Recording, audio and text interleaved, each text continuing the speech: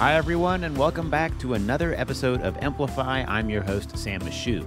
This month, we are diving into pediatric electrolyte emergencies. TR and I will sit down and go over all of those based on the Pediatric Emergency Medicine Practice article from February of 2023.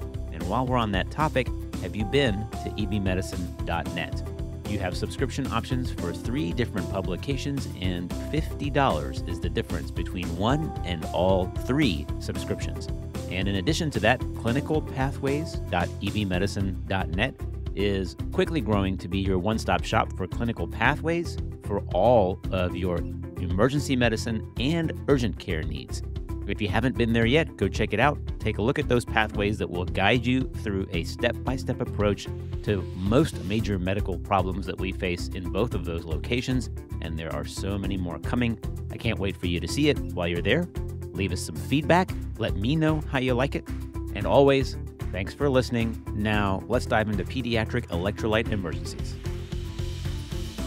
All right, ladies and gentlemen, we are back again. I'm Sam Michoud, and this is TR Eckler. TR, say hello.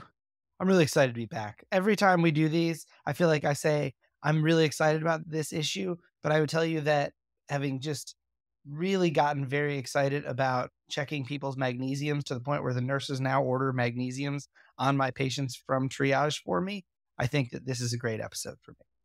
Fantastic. Today we are talking about the February 2023 article in Pediatric Emergency Medicine Practice titled Pediatric Electrolyte Emergencies, Recognition and Management in the Emergency Department, thankfully authored by Dr. Thomas Conway. And I have to say, this is another one of those topics that has been exceptionally well covered in a very large article that deals with really all of the types of electrolyte abnormalities that we might encounter in the pediatric population. Much of it actually applies to adults as well when we get into treatment here. It's not necessarily unique to pediatrics, but the case presentations deal with some of the pediatric presentations we might encounter, and it is exhaustive how much information there is in here. The tables are excellent. The summaries are excellent. Even just the section that discusses the critical appraisal of the literature. Over 1,000 articles reviewed. I can't even count how many different systematic reviews from the Cochrane Library, guidelines released from the European Society of Pediatric Gastroenterology, guidelines from the American Academy of Pediatrics, so many things that were reviewed in order to create this article. I just can't stress enough. If you have access to it, you need to bookmark this one and keep it very, very close to you. There are some outstanding tables, and it's a fantastic article. That said, the article covers electrolyte abnormalities of sodium, potassium, calcium, magnesium, and phosphate, and then discusses the presentation that we might see that would cause those derangements and how they present in the emergency department.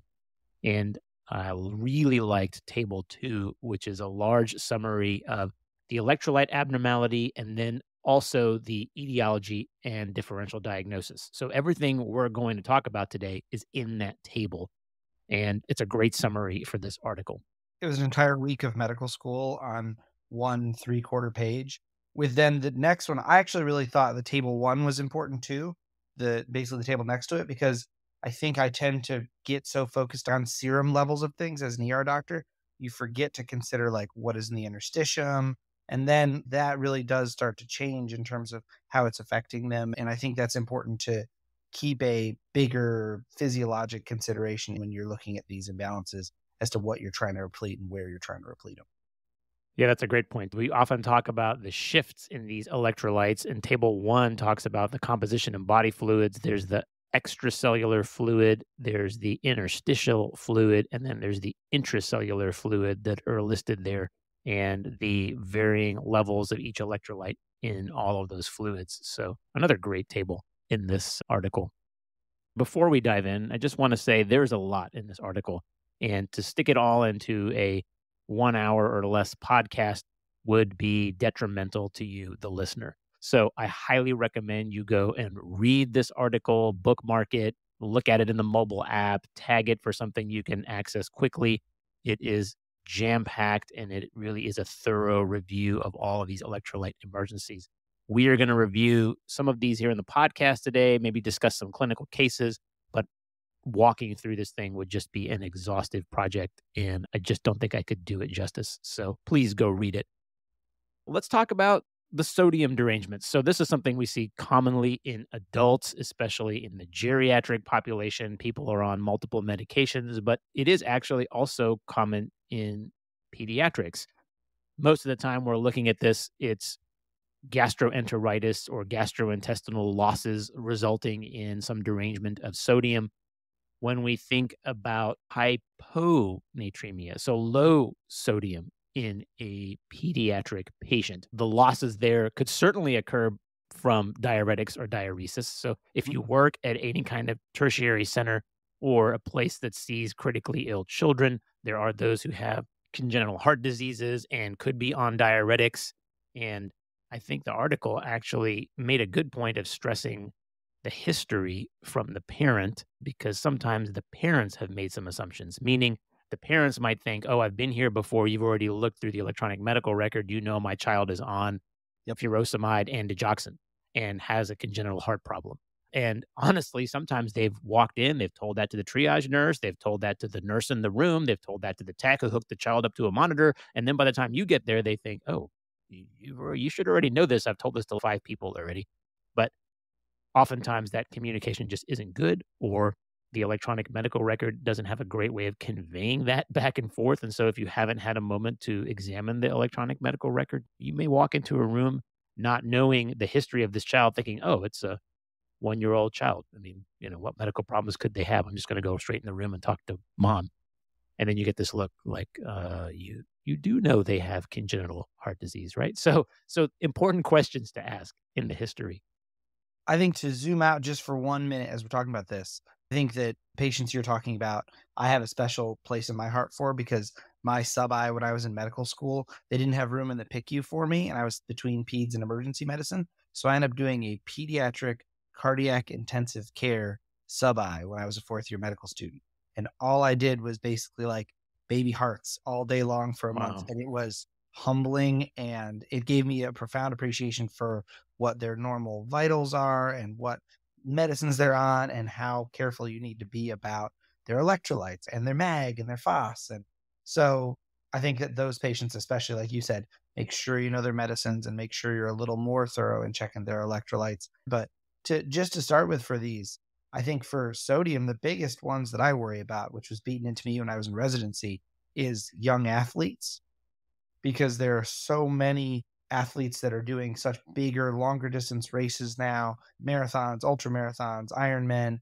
And if they're not taking salt in during those races and they're only drinking water because they either don't know they need electrolytes or whatnot, you really need to be cautious in that athlete when they come in. It was beaten into me when I got a chance to volunteer at the New York City Marathon that no athlete gets fluids without an ISTAT. And I think in this day and age, your ability to diagnose some of these things is much faster given some of the bedside labs that you have. And I think that every time that you can get an ISTAT on these patients, I don't think it should tell the full tale. And I think you should remain suspicious. Even if the ISTAT looks okay, there's something going on. But I think your chance to catch things early and make sure that you're repleting, especially when we talk about hyponatremia, there's so many club drugs now where people drink a lot of water, and there's so many athletic events where people can overdrink and overhydrate and end up really low in sodium. I think it's important just to start with that idea that, all right, let's see what information I can get as quick as I can. Yeah, and the article did a good job of touching on point of care testing and the literature behind it. There is good literature to support that it is reliable and that the testing numbers are accurate, and that they can even be performed on samples drawn from IO lines. So certainly something to have available to use. The biggest advantage to using them is the rapidity of the test. So being able to get that information very quickly, but it doesn't actually supplant the need for main laboratory routine chemistry testing. It just is going to give you that head start on treating whatever the problem is, but you still need the extended complete metabolic profile and everything else that you're going to send to the main lab, especially when there's an electrolyte derangement. because you need to figure out that differential, which for hyponatremia is not just your insensible losses in a small child or an infant, not just your gastroenteritis, nausea, and vomiting, certainly diuretic use, but things like adrenal insufficiency. You might be seeing them for the first time in this kind of presentation. Proximal renal tubular acidosis, which is a challenging diagnosis to make in the emergency department. They could have a first time presentation for SIADH or syndrome of inappropriate antidiuretic hormone secretion, or it could be something like a formula mixing problem. So, really, nephrotic syndrome and congestive heart failure and liver failure, those things are hopefully a little bit easier to pick up depending on the age of the patient. Listening for crackles and rattles or looking for pulmonary edema, an enlarged cardiac silhouette on x ray, maybe have a palpable liver edge, all these things suggesting that there's excess fluid in the system and this is dilutional hyponatremia. So lots of causes for this particular abnormality, but trying to figure out volume status is challenging in and of itself. Sure. And I also think to go with that, getting a sense of the acuity or chronic nature of the sodium deficit, whether it's high or low, if it's something that's happened fairly quickly from something athletic or something where the patient had normal labs a couple days ago, and then something changed in terms of medicines or whatever they were doing, and then now their level's much different, you can replete that fairly quickly. Whereas if this is a chronic problem, you need to be much more careful. And I think, especially for children and for elderly patients, I'm a lot more cautious about how aggressive I'm going to be with fluids if I don't have a sense of when the last time this was a normal level for them. And I'm a lot more cautious about reaching out to my pediatric ICU people and saying, hey, help me make sure that we land this where you want to land it for the next few hours. Because I think that that's always the best way to make sure that as soon as you're going to start down a road that's going to lead into the next several hours and lead into the PICU, that you're already in agreement with where that plan's going to. Yeah, that's a great point. There is a pretty big potential to screw this up in children, I think even more so than in adults. In an adult, I could give a bolus of a liter or something of that sort. And even in the severely hyponatremic person, the chances that that's going to lead to that dreaded central pontine myelinolysis from just a 1 liter bolus are still small. But as you start mixing in the pediatric population, we're talking about very small doses of fluids. There's increased chances for dosing errors. There's increased chances for nursing errors to accidentally give a little bit too much, and you could get some seriously rapid correction of hyponatremia. Now, we're primarily concerned with hyponatremia under 120 milliequivalents per liter. So that's where alarm bells start to go off for most people. The presentation here can be just nausea, vomiting, abdominal pain, maybe lethargy, certainly altered mental status. Patients can have signs of dehydration if it's hypovolemia associated. So if they have a history of gastroenteritis or if this is as a result of adrenal insufficiency, but they might also be euvolemic, which means they're not actually dehydrated on physical examination. And again, this is going to have vague complaints, but things like syndrome of inappropriate antidiuretic hormone, formula mixing problems are known to cause euvolemic hyponatremia. And then the neurological findings get worse as the sodium drops. So under 120, you're thinking of things like altered mental status, seizures, coma. And then that is the area where we start talking about rapid correction of these disorders. So table 3 here runs through hypovolemic, euvolemic, and hypervolemic causes of hyponatremia. The hypervolemic side is things like congestive heart failure, cirrhosis, ascites, nephrotic syndrome. So things that you need to keep in the back of your mind when you see the low sodium. If it clinically fits with hypovolemia and the history fits, then that's okay. I think the most common cause there is still going to be some kind of gastroenteritis. But again, if you're at a center where you're seeing critically ill children or you're a tertiary referral center, then you really need to keep that differential quite wide because you're far more likely to see some of these children referred to you than I think if you're in a routine emergency department. And then certainly if you're out in a rural center and you have no access to anything, then keeping that differential broad is equally as important so that you can begin treatment in the right direction. If they're hypervolemic, then giving that fluid bolus is not helpful. And you're actually looking at things like diuretic therapy. If they're hypovolemic, then you want to give the fluid and you want to avoid the diuretic therapy. If they're euvolemic, you're looking for some specific treatment and not necessarily IV fluid boluses. So it does become important.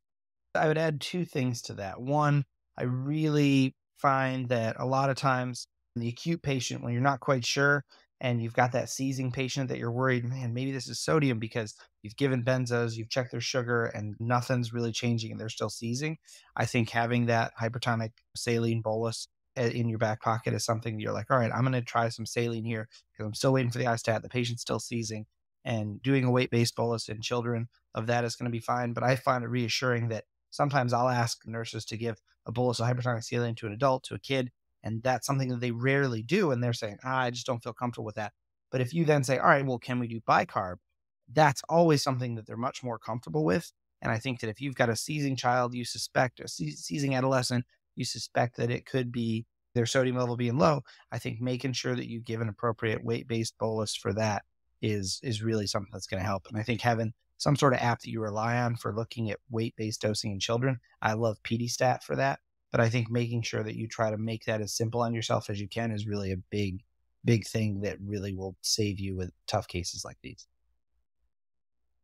Yeah, having access to something like you mentioned, Pedistat or MD Calc even has a tool for calculating electrolyte corrections and water deficits. And so you can also correct sodium for hyperglycemia if their glucose is up. Now, if they're, as you mentioned, if they're seizing and their sodium's under 120, hypertonic saline or 3% saline is dosed at 3 to 5 milliliters per kilogram.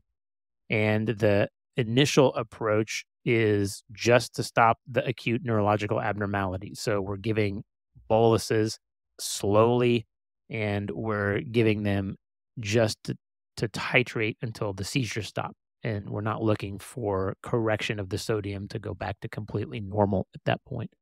And if you correct it too rapidly, then we're liable to induce a locked-in syndrome or an injury to the pons in the brainstem. And then as you continue to correct the sodium, the goal there is to increase it by no more than zero point 0.5 milliequivalents per liter per hour. So it's a much slower correction. So give the 3% saline until the seizures stop, and then now we're going to go very slowly. And then we're going to gradually correct it with a maximum of 8 to 10 milliequivalents per liter over 24 hours. So it's a slow process from there. So one more point about rural hospitals is I think, as you said, you're not going to have a pediatric ICU there. You're not going to have necessarily a pediatric nephrologist that'll help you manage some of these things. But if you suspect it and you can put 75, 80% of the diagnosis together, I've found that almost always when you call your transfer center where this kid's going to land and you say, hey, I'm going to try to transfer this kid to you, but it's going to be hours to get an ambulance, to get all this figured out. This is where I'm at. This is what I'm thinking. What else would you want me to do here? I've found that always they are excited and happy to help you. And they're happy to give you kind of the parameters of what they want you to do now and what they want to wait on until they get there. And they always add one or two things that I would not have thought of in terms of adding on another lab or adding one more medication to stabilize the patient a little more. So I always think that once you've done most of the work and figured out the labs and started kind of resuscitating and stabilizing, I always think that even if you're going to transfer ER to ER, that you talk to the pediatric ICU team where this kid's going to land.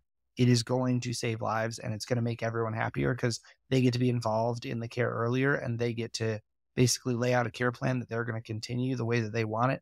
And you're going to do a better job for your kids and your patient. On the other side of the spectrum is hypernatremia.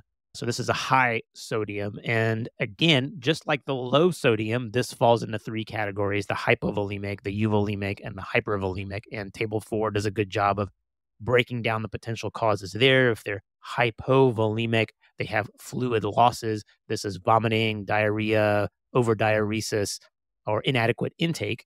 And if they are on the hypervolemic side, then we're looking at things like salt ingestion or intoxication or inappropriately concentrated formula. So they're not mixing it correctly, but it's on the other side. And if they're euvolemic, then this is fluid losses from things like burns or sweating, respiratory losses, or even diabetes insipidus, which again, thankfully is not a diagnosis I have to make very often in the pediatric population. But the same differential to keep in mind. So identify the electrolyte abnormality, and then you have to identify the fluid status when it comes to sodium. Yeah, that was a big takeaway for me on this one. I think one point I would add, just because I find that sodium is the big launch point for these, where there's so much of our abnormalities are sodium.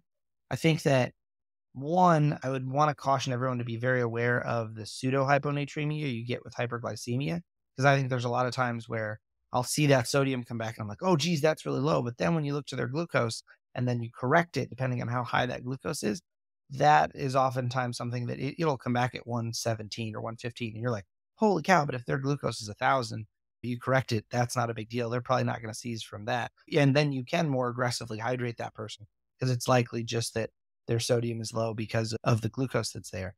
But I think that approaching these problems with a critical sense that you need to make sure the labs are correct and you need to make sure there's not something influencing the labs. We have so many patients sent in for hyperkalemia on labs that are hemolyzed as an outpatient.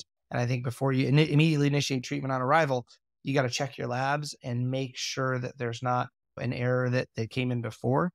I had a patient transferred in from another hospital to me that came in on a hypertonic saline drip that they had instituted before. And I think the patient had a sodium initially of 115, something very low, that it was reasonable to basically start him on a drip and try to bring him up. And we pulled labs on arrival, but they got pulled from the line where the hypertonic saline was. So the ISTAT sodium came back at 155. So we were concerned about overcorrecting. But when you looked at the amount that they had ordered, and this is why it's always important to look at pre-hospital to see what did the patient actually get? What was the volume? How much did they get? It didn't really make sense that the sodium would have gone up that much. And myself and our nephrology team here were kind of confused as to how we got this high. And what we realized is when we drew good labs from a new straight stick site, their sodium was still like 119, 120. Like it had only come up a little bit.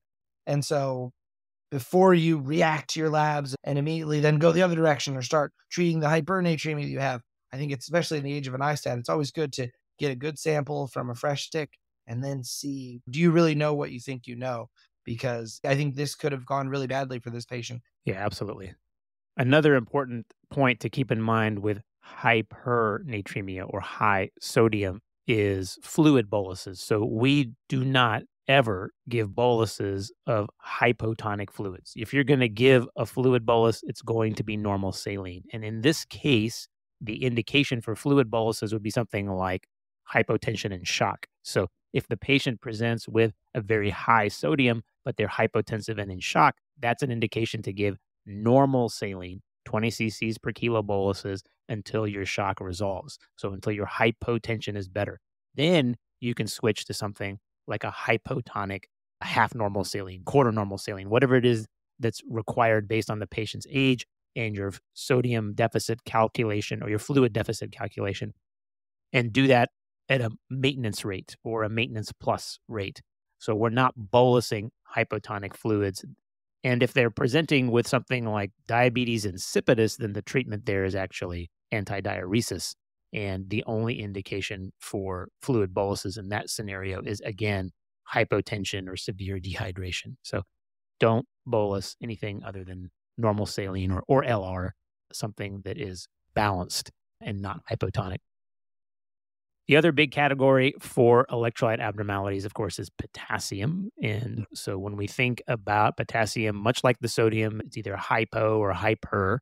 And the differential diagnosis there, again, well outlined in Table 2. Hypokalemia, we're talking about things like renal losses. So again, important to ask those questions. Are they on diuretics? Do they have a history of hyperaldosteronism? Or is this DKA? And gastrointestinal losses, have they been vomiting, having diarrhea, using a bunch of laxatives or laxative abuse? And this, again, is a pediatric population, so this would be given by parents for perceived constipation. And then shifts in extracellular and intracellular fluid, metabolic alkalosis, and beta agonist use. So again, they're getting multiple nebulizer treatments at home for severe bronchospasm or something of that sort. And they come in and you draw the labs and they've got terrible hypokalemia.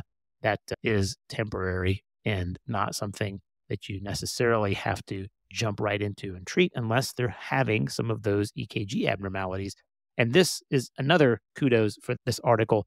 There are some excellent images of EKG abnormalities. Figures 1 through 3 demonstrate all kinds of electrocardiographic abnormalities. Figure 1 shows you the changes we expect to see with hypokalemia, flattened T waves, prolonged QT intervals, and maybe even prominent U waves, depending on how severe the hypokalemia is. So, lots of images there for you to look through and to memorize, and then to keep handy for how to diagnose this if you're looking at an EKG and some of the changes you might encounter. And then treatment for hypokalemia, if you have an IV present, IV potassium chloride, 0.5 to 1 milliequivalents per kilo per dose. And then you're going to infuse this slowly over an hour or so. This stuff is usually caustic if there's peripheral IVs in place. Certainly can be given through IO lines as well. It can be painful, so large bore IVs are preferred. But again, in the pediatric population, sometimes you just take what you can get. And then if you get to the point where they can take oral replacement, especially if their potassium is only 3, then you can provide them with oral supplementation, 1 to 2 milliequivalents per kilo per dose. And that's a great way to treat some things like hypokalemia. And in milder cases, even dietary supplementation is okay. Things like bananas, beans, potatoes, and avocados, all really potassium rich and are a perfectly acceptable way of supplementing. Have you ever done lidocaine through an IO for IO-related pain? I have not. Tell me. So a lot of times, rural critical access hospitals, bad dialysis patients, people where I couldn't get access on them, and I had to use an IO to stabilize them, I would tell you that giving medicines through the IO can be very painful, especially in kids when they don't understand. So you can give them basically a weight-based small infusion of just pain control lidocaine, where you just infuse a little bit and then let it sit there in the IO, and it numbs the IO site and around their bone and their tibia or their humerus, wherever it's going in. And that makes a huge difference in terms of their ability to tolerate any infusion, but especially something caustic like potassium. And in these kids, if you can get them to calm down, you can get their pain under control. So you can give them an infusion, get their veins to puff up a little bit, get their critical electrolyte you need to move up a little bit. You can get that into them. It makes a huge difference. Yeah, that's an excellent point.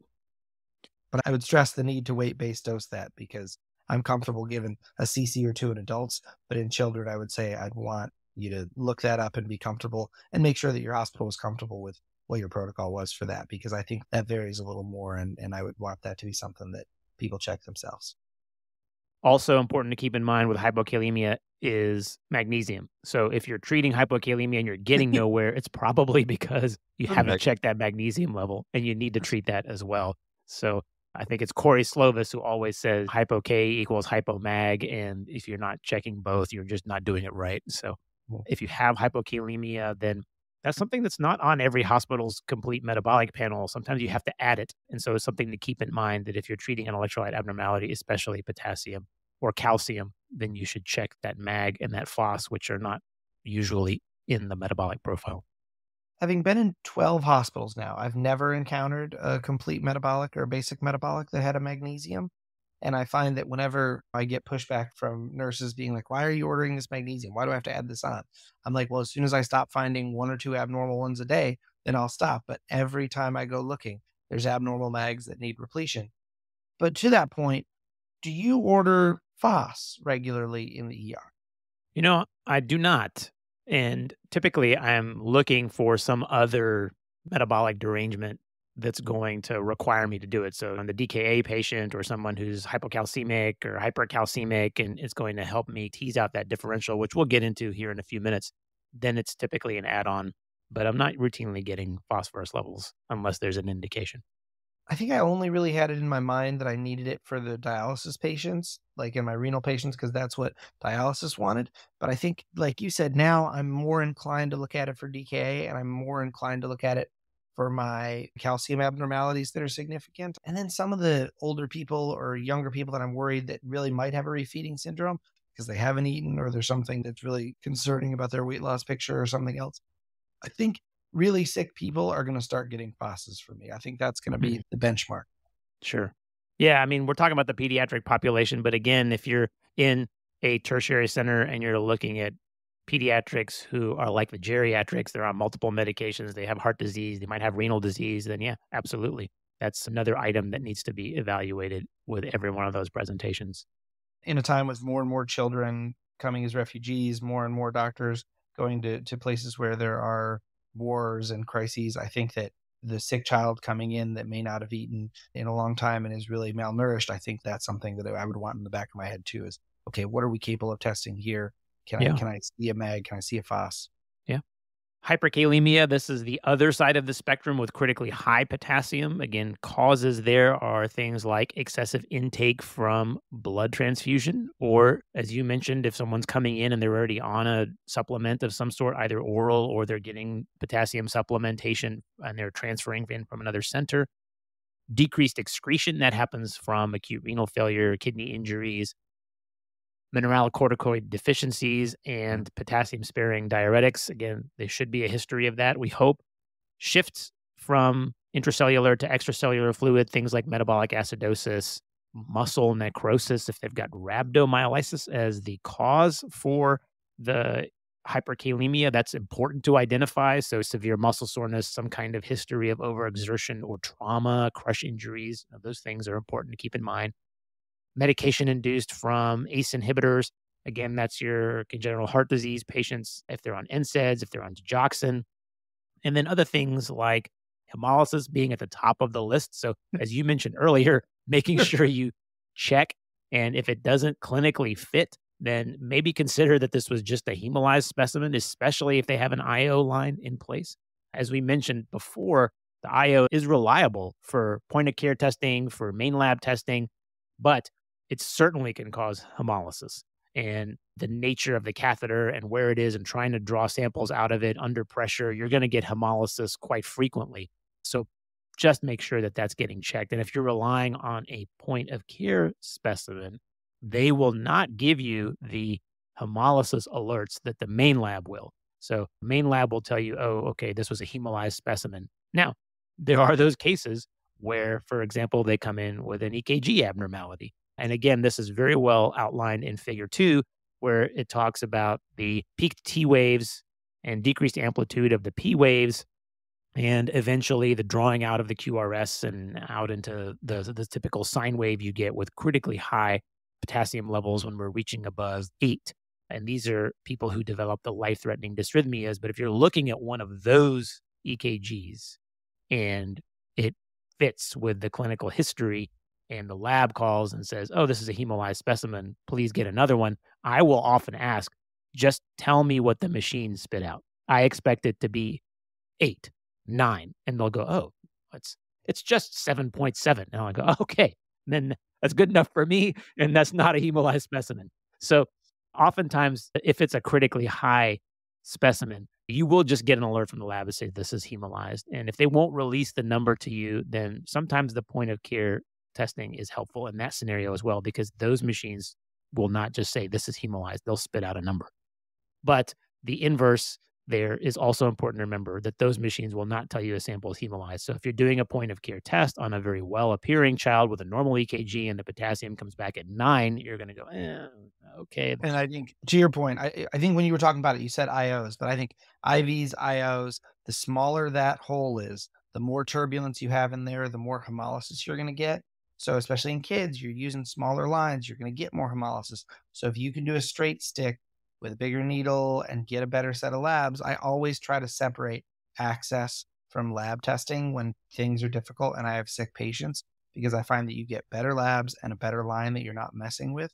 So I always try to keep that in mind for these kind of sick kids and just sick patients overall is, okay, if I can't get great labs, great, we'll get access, then we'll figure out what's next. We'll do the IO if we can't get an IV in 10 or 15 minutes in someone that's very, very ill. And then we'll get as many labs as we can. And then we'll go back when we're a little more resuscitated and then try to get better labs from a straight stick. Because I think that that's an approach that's going to, again, the better data you get in these situations, the more likely you're going to make good decisions. And then the article does a great job of detailing hyperkalemic treatment in the emergent setting of EKG abnormalities. So I won't go through all of this, but again, just to keep in mind, when you have a critically hyperkalemic patient and you're looking at EKG abnormalities, you're throwing everything in the kitchen sink at them, which includes calcium gluconate or calcium chloride, depending on the access you have. Just remember those are caustic agents. And then insulin, bicarb, or giving glucose if you're going to give insulin so they don't get hypoglycemic. And Mhm. then beta agonists, certainly in nebulizer treatments, that the beta agonists can shift 0.5 to 1 milliequivalent per liter. It's temporary, but it is helpful, especially if you have EKG abnormalities. And then other things to keep in mind are things like the oral potassium binders, which are not approved in children. So if you're treating hyperkalemia or critical hyperkalemia in children, you're looking at things like furosemide to improve diuresis and to improve renal excretion of the potassium.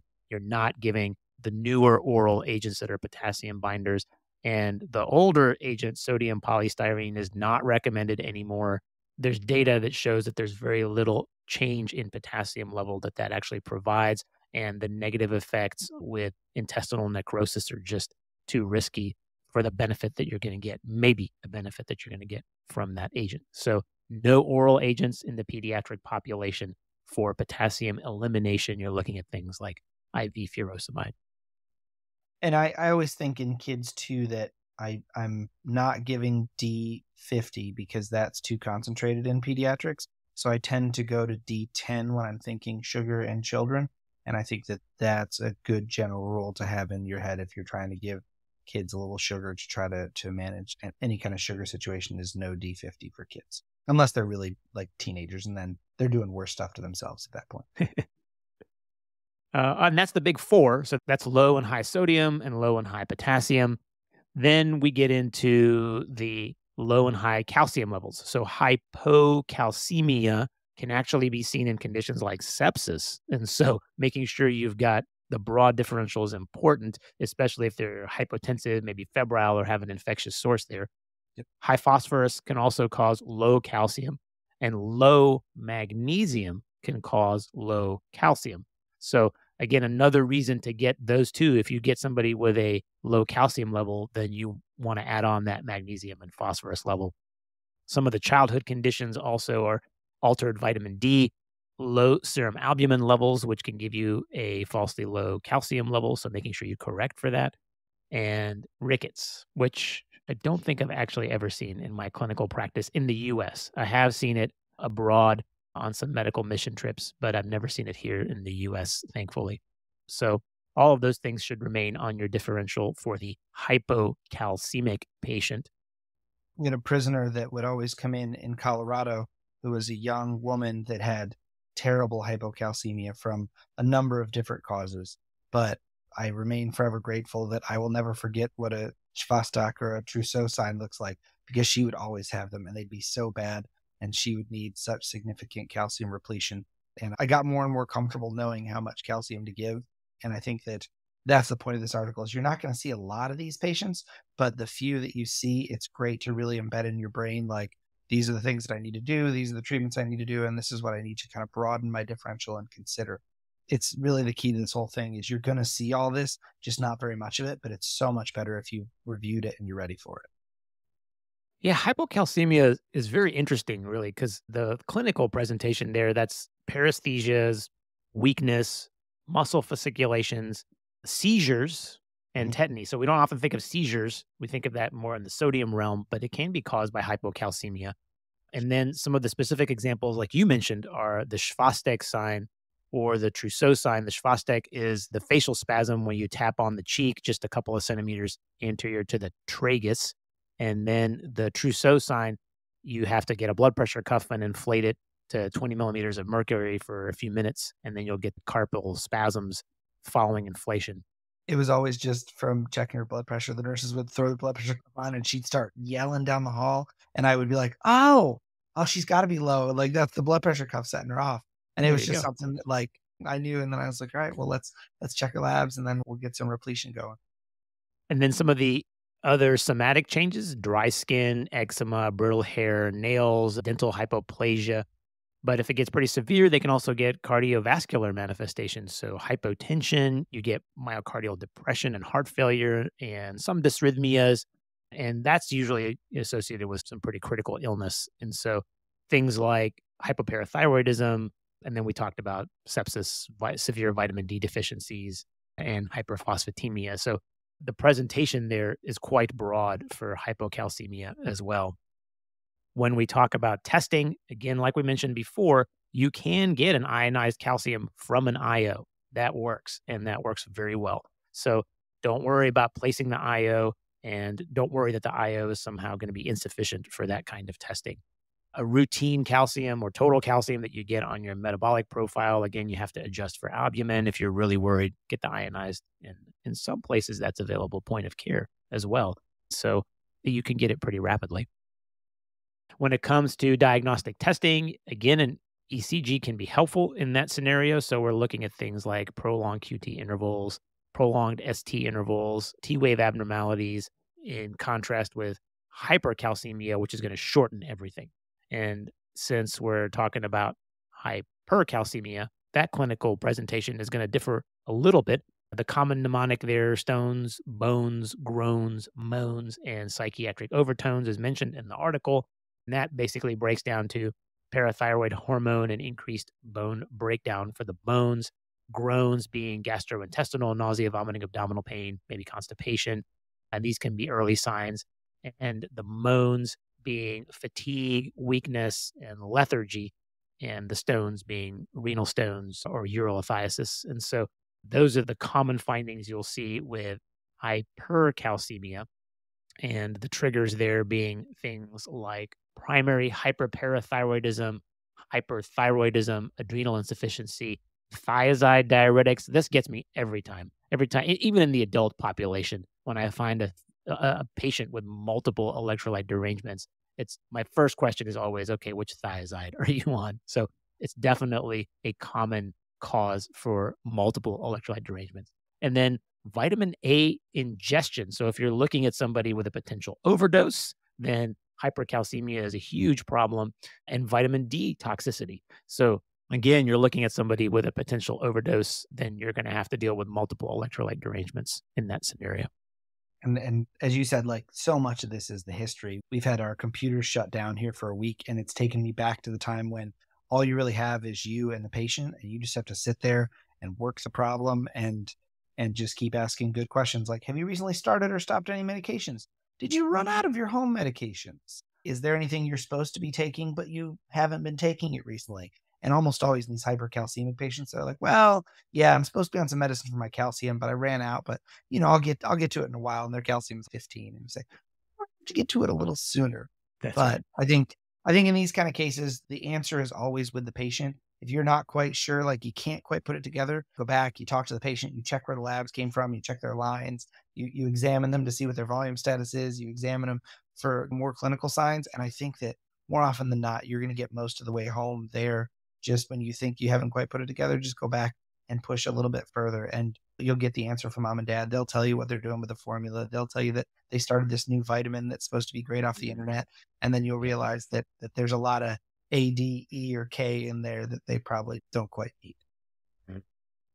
And treatment in both of those conditions, if they're hypocalcemic, again, you're looking at calcium gluconate or calcium chloride. The gluconate is less caustic in the peripheral IV than the chloride is. That dosing is mentioned in the article. If they have some kind of hypoparathyroidism or other endocrine derangement, then that's very specific treatment. If they're hypercalcemic, their calcium is high, then the initial treatment is actually just IV fluid resuscitation. So you're giving that 20 cc per kilo bolus of normal saline. And then you're also using diuretics to encourage the urinary excretion of calcium as well. There are bisphosphonates and other medications that you can give. And typically at that point, you're involving somebody from pediatric critical care or nephrology or something of that sort. Yeah. So Endocrinology, critical care, and you're making ICU. lots of calls. All right. And then let's talk about magnesium. So we mentioned this earlier when we're looking at somebody who's hypomagnesemic, things like chronic diarrhea, malabsorption, drug-induced renal losses, or any one of the other electrolyte derangements we've mentioned. Calcium derangements can also be caused by low magnesium. And so the presentation there is interesting. There can be neurologic manifestations. They can actually get paresthesias, weakness, and muscle fasciculations and seizures. And I think that kind of goes hand in hand with the hypocalcemia as well.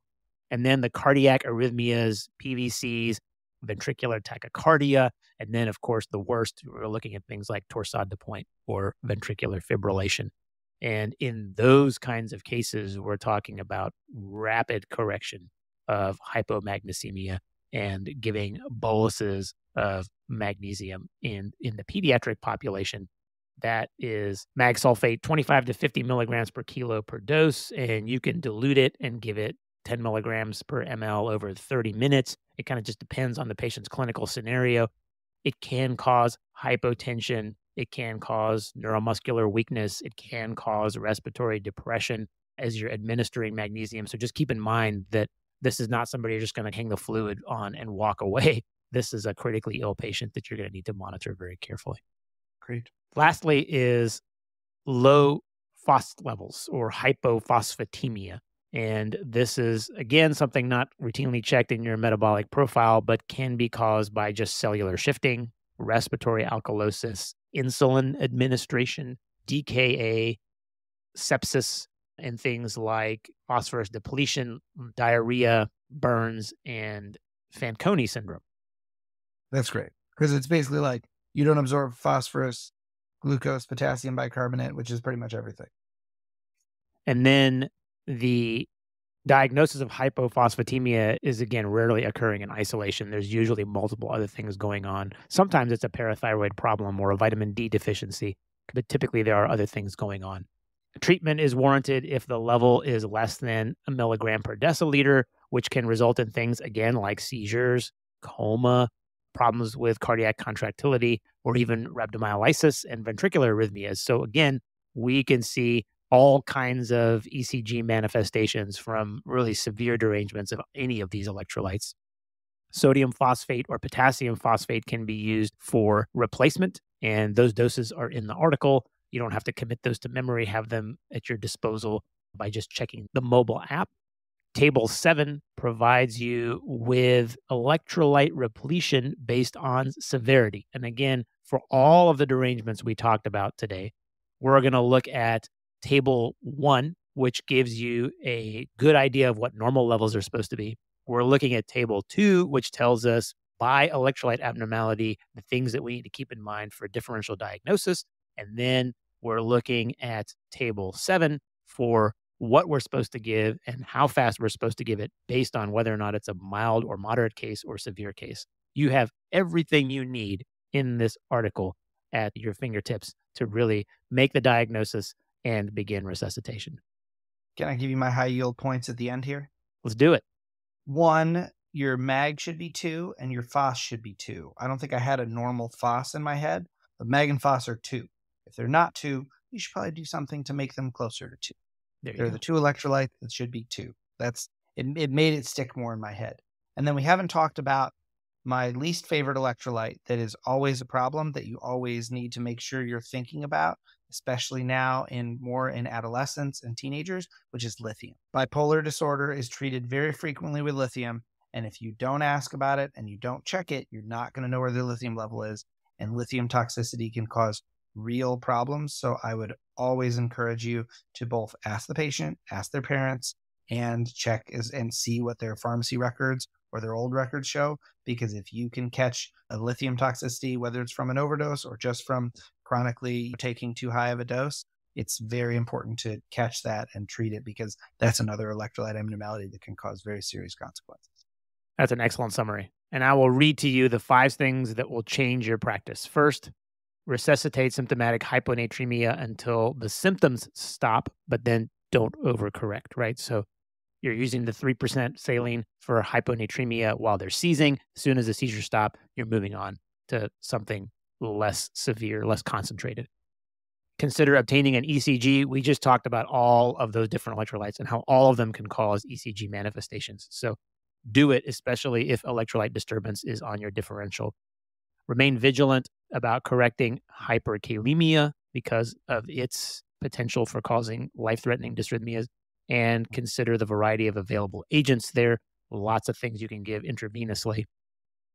Number 4, in addition to correcting electrolyte derangements, always be aware of concomitant fluid deficits and the need for further volume, right? We talked about euvolemia, hypervolemia and hypovolemia, and how the treatment is very different when you're looking at low sodium or high sodium for each of those three categories.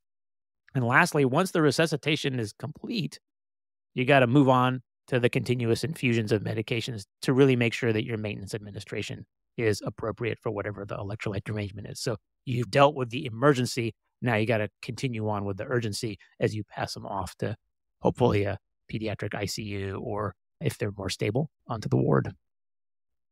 There's so much value to be obtained here for like the patients you're going to see over your career, both children and adults. But I think especially in kids, I think you're going to see one of these cases this year. You're going to see all of these cases in the next 10 years. So it's just a matter of making sure that you're comfortable, and not necessarily that you know it all, but you know as much as you can to get things stabilized and started, and then you know where to reach out to.